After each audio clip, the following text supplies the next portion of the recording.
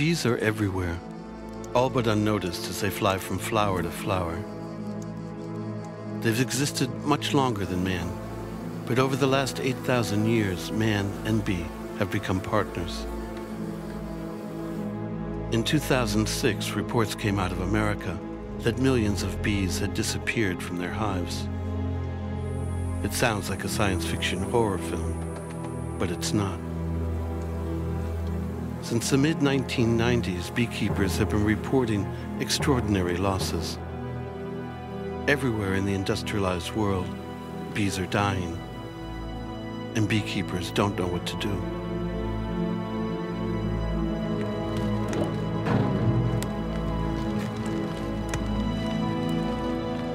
Scientists from many disciplines have mobilized to confront this global problem. In the last 4 years, what have they learned? Can science provide an explanation, a cure, or a solution? Is it too late to save this tiny creature from extinction? Why should we care?